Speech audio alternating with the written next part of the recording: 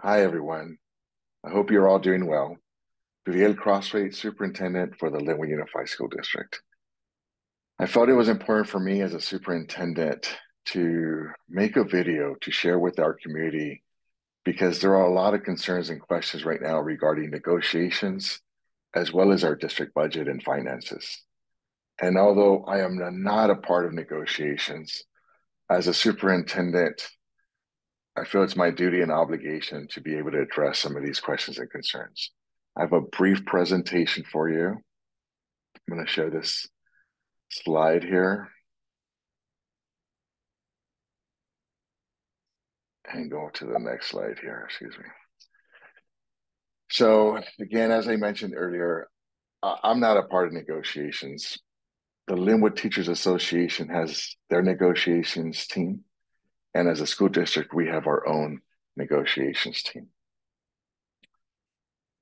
And I want to again clarify our challenges and be able to provide you with an update regarding our budget, negotiations, and next steps. And I'm hoping that through our good faith efforts, we'll be able to address some of your questions and concerns along the way. So here, as you can see in this presentation, our Teachers Association and our school district team has met about 7 times this year. We started negotiations in November of 2022. We have reached agreement on 7 different articles, which means we have come to an agreement on different issues or concerns related to the contract. What we have not reached an agreement on are salary and health benefits. As a district, before today, we had offered 5% on schedule and 5% off schedule. And approximately, on average, our teachers approximately make about $90,000 a year on average. So that translates to about $4,500 extra a year, plus the $4,500 one-time bonus. As of today, we have offered to our Teachers Association 7% on schedule and a 5% bonus.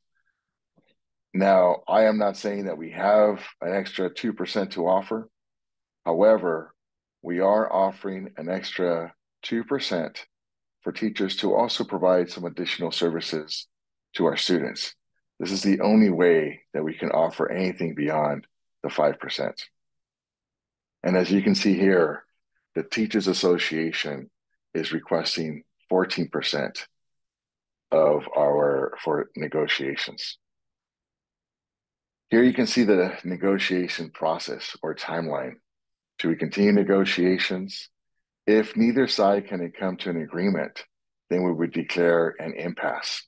And then we would go through a third neutral party for mediation, fact finding, where they would, see what the Teachers Association is requesting, look at our budget, and then try to help us come through to an agreement.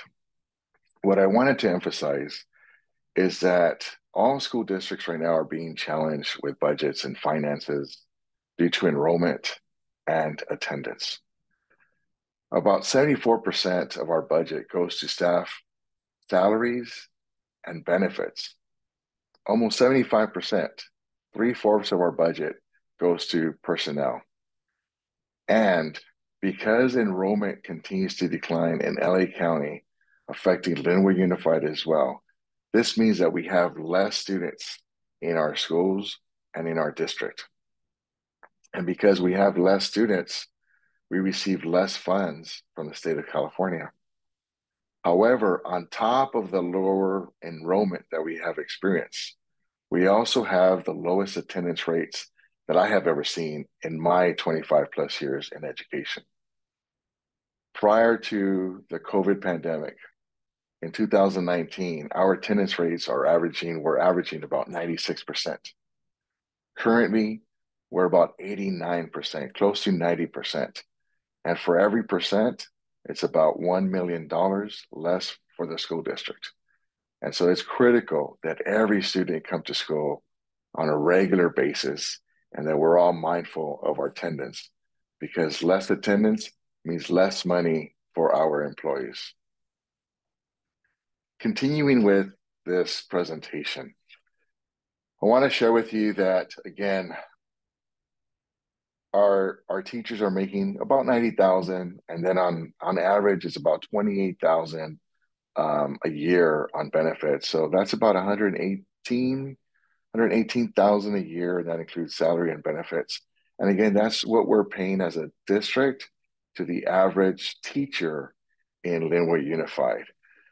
For comparison, I'm going to give you some other examples of how that compares. Um, there's some questions about the work to rule. And what I want to share with you is that this is a tactic that unions will sometimes use to put additional pressure on systems, and will say that they will only work during their work hours, their regular work hours. Anything beyond, for example, from 8:30 or 8:45 to 3:30 at the elementary, or from 8 to 3:30 at the secondary schools, that they will not do that. And that includes tutoring, after school support, sports, enrichment activities, credit recovery, Saturday school. And again, so those are just some of the examples regarding the work to rule. And as a district, we're respecting this.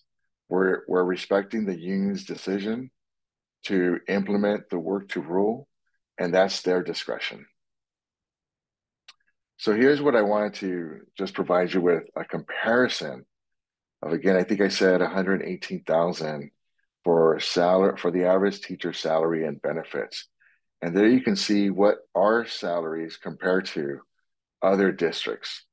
So for example, on the first column, you see it's Lynwood Unified, a teacher who starts with a bachelor's degree is or starting off about 55,000. And how does that compare to other districts?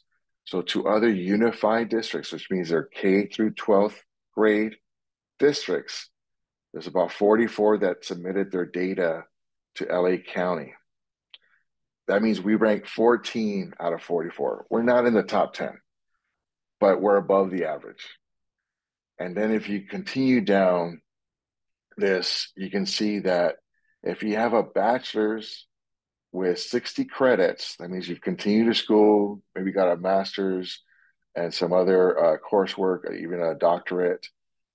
Our average teacher there is making about 90,000, or they actually make about 90,000, a little bit over 90,000. The median salary for this range in LA County is 86,000. And so out of 32 districts who have submitted these data in Los Angeles County only, we rank 6 out of 32. And then you can see the maximum after 20 years, and we do it within 20 years. Other districts take 25 or 30 years for a teacher to be able to max out. So again, with 20 years, it's 105,000, a little bit over 105,000, and it's ranked 16 out of 47 districts. And there you can see that I'm getting this information from the Los Angeles County Office of Education, and that's as of June 30th, 2022. And again, so that's where I'm getting the information, and it's also available to the public. And so, again, teachers are asking for 14%. And the reality is that we just don't have it. If it was up to me and I had the money, absolutely, I would give it to not only our teachers, but all of our classified employees. Absolutely, 100%. However, by us giving them 14%, it would be unethical on my part because I would be letting the district down. That would affect our students in multiple ways. It would affect our employees in many ways, and it would affect you, the community, as well. And I want to make very clear that if it was up to me, absolutely, we would support all of our employees. All of our families are being squeezed right now with a higher cost and inflation, as well as our employees. And so for us to give 14%, that would bankrupt Lynwood Unified School District. That would bankrupt the district because we would not be able to verify and provide evidence that we can pay our employees and our bills for the next 3 years. As a school district, I don't control the money that comes to our district. That comes from Sacramento, and it comes from you as the families at home through attendance. And however, if we cannot prove that we can pay our bills for the next 3 years, that would cause the district to go into bankruptcy and to be taken over by the county and the state. And that's the last thing that we want in our community. That would be known as what's called receivership, when the county takes over. And if you look up California receivership of state public schools, you'll see that we have a neighboring school district that's under receivership, and that is Inglewood Unified. That would also mean that we would have to have layoffs, and that would affect our classified employees. It would affect our teachers, and it would mean that we would have higher class sizes in our schools. And that's not what we want for our community. And so, again, you can see here that approximately our teachers are earning about 1.5% more each year automatically when they move on our salary schedule. So that means if you're a second year teacher, the next year automatically you get a pay raise, even without negotiations. If you're at year 5, automatically you move up to year 6, you get another raise. And separately from the health benefits, as a school district, we also have to make sure that we have the funds for all of our employees to have a retirement, and that's their pension. And so you can see here on the presentation, it's about $18,000 aside from, on average, the $118 that we're paying for every employee. So again, here you see the additional data regarding our teachers and their compensation, about $90,000 a year. Our work calendar is about 185 days out of the year. And so if we add 2 additional days, it gives them to about 2% more in salary. And it would mean additional professional development for them and or additional days of service for all of our students. Our teachers work and get paid for 6.5 hours a day. Anything that they do beyond that is compensated. And so again, in addition to their salaries, we pay our teachers about $57.50 an hour for any additional work. And that includes tutoring, after school, Saturday school. And so anything they do that gets compensated beyond their 6.5 hours, they're paid. And again, our proposal before today was 5%. And again, this is coming out of our unrestricted funds, which equals about 4,500 plus a 5% bonus, another 4,500. So about $9,000 for this year alone. And again, I want to just say that we support our teachers 100%.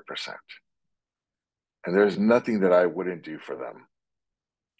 And I hope that in my 12 years as serving Lynwood Unified, you have seen and believe that Lynwood is dear to my heart, that I care about Lynwood, and not because of what I say, but because of what I've done. And I've never made my work about me.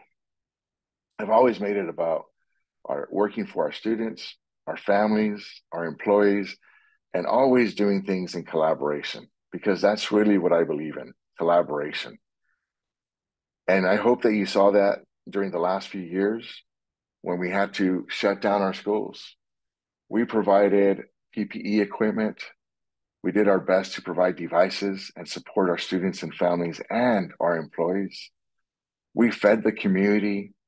We did whatever we could to make sure that our doors were open so that if you had any questions, you can stop by and visit our schools.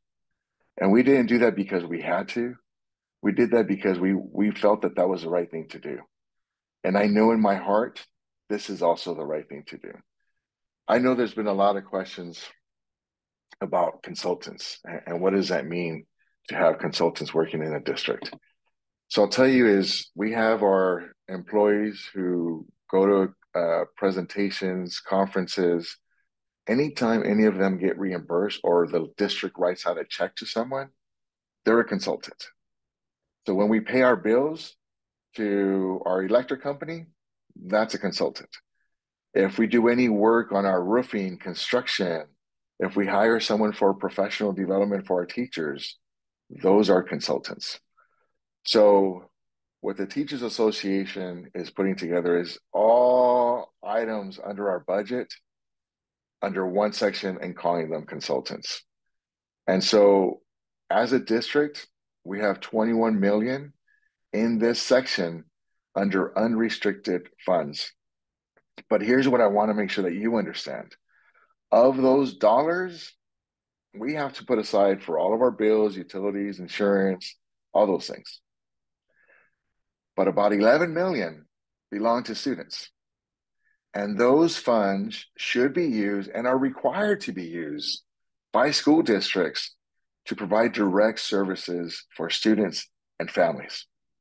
So when we do things during the summer, after school, credit recovery, on Saturdays, those monies belong to our students. And if teachers want to use or have some of those funds, they also have to do the work. I can't just give them the money on salary. They have to provide a service for it. And that's a requirement, and it's not my rule right there.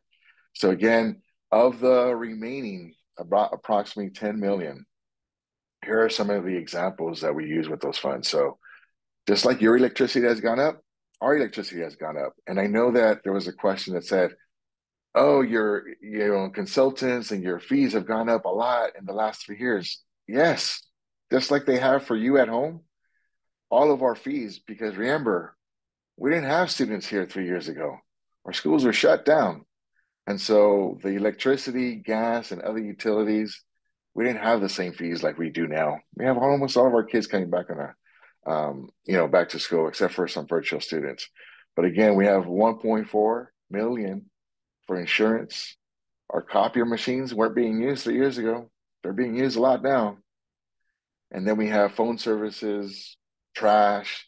And again, this is just an example for you to be aware of what does it mean to have consultants.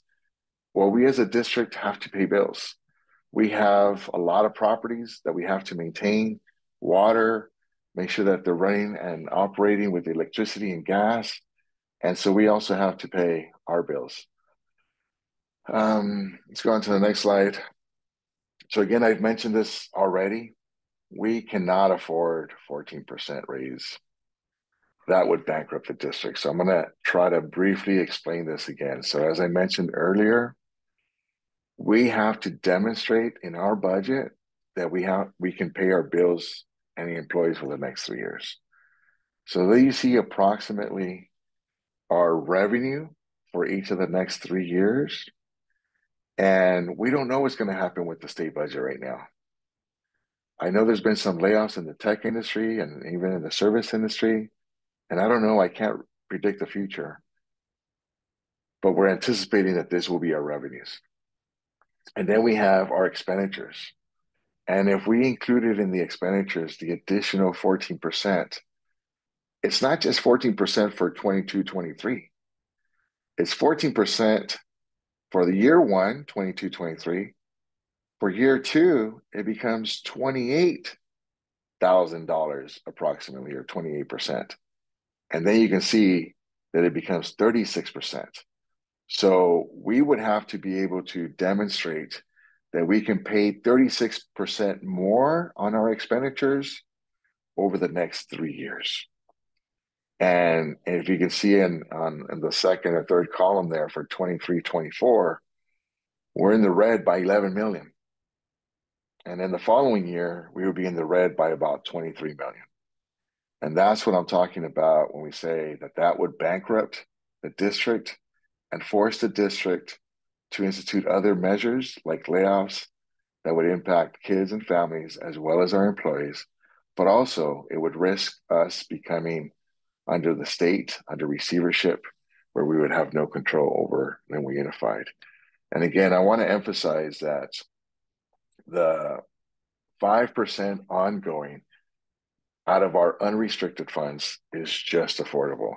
And again, as of today, we are now offering 5% from our unrestricted funds and 2% from our restricted funds.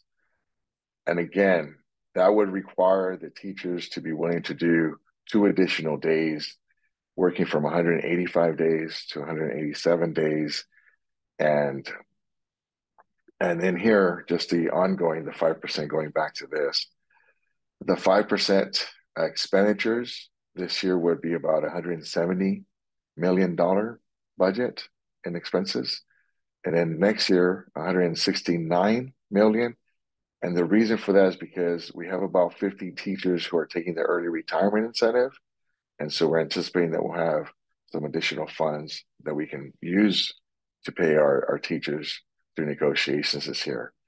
And then you see for the 24-25, we would have to continue making budget cuts in order to stay and have a positive budget and demonstrate that we can pay our bills for the next 3 years. And then the last row that you see there is a requirement by the state of California. We have to demonstrate that we have at minimum 3% of our funds in reserve just in case of any emergencies.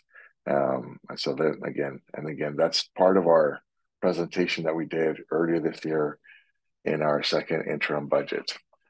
I also want to share this letter with you. This is the copy, and this is available for you if you want to just reach out to me. I know everybody has my phone number, has my salary, has my email, but reach out to me.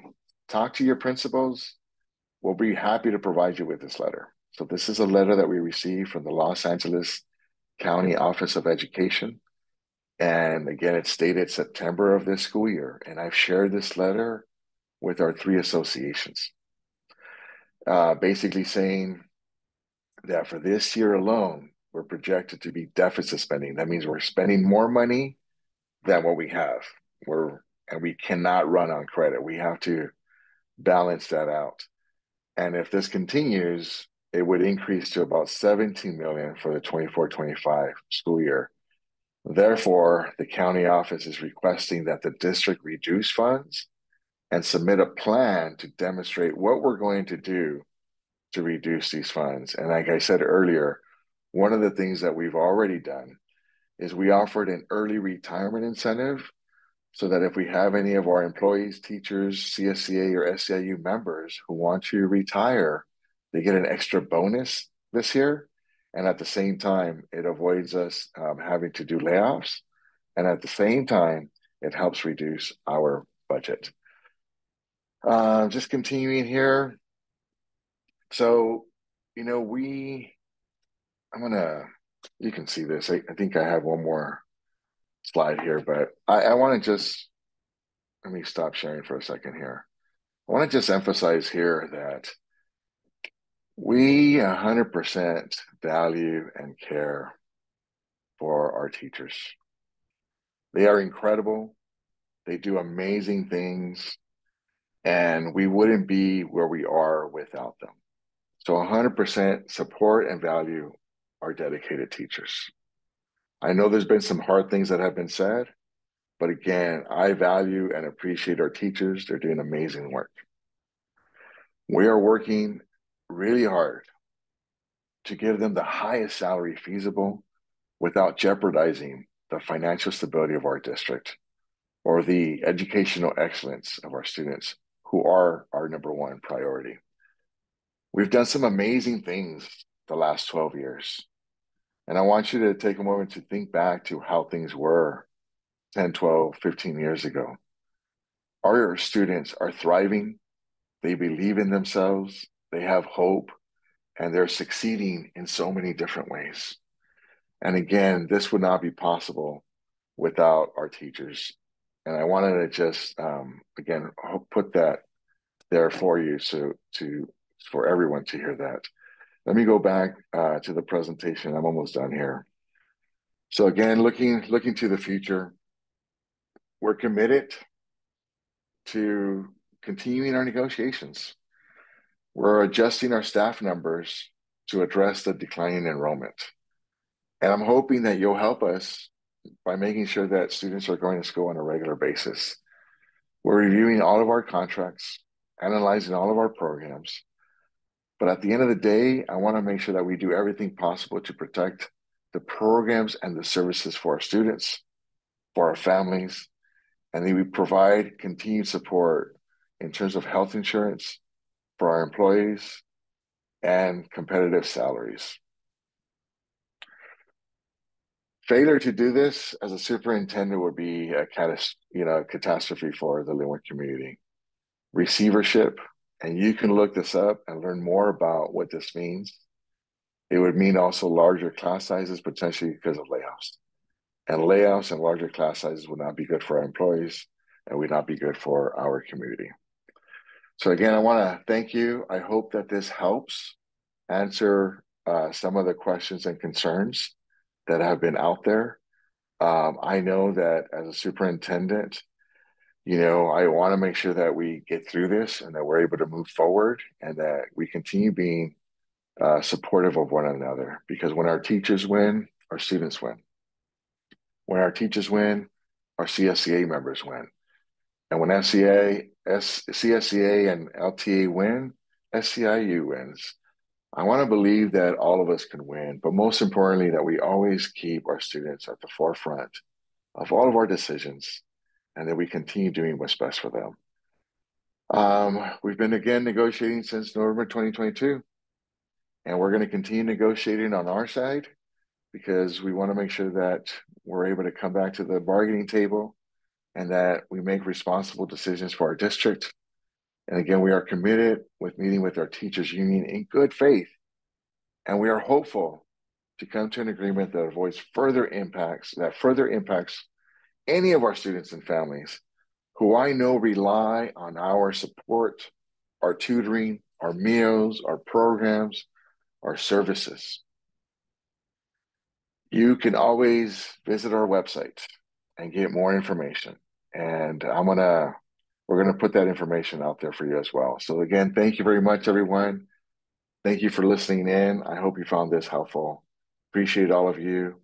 And again, if you want more information, don't hesitate to reach out to me or to your administrators. Thank you very much again for entrusting us with your children. We appreciate you.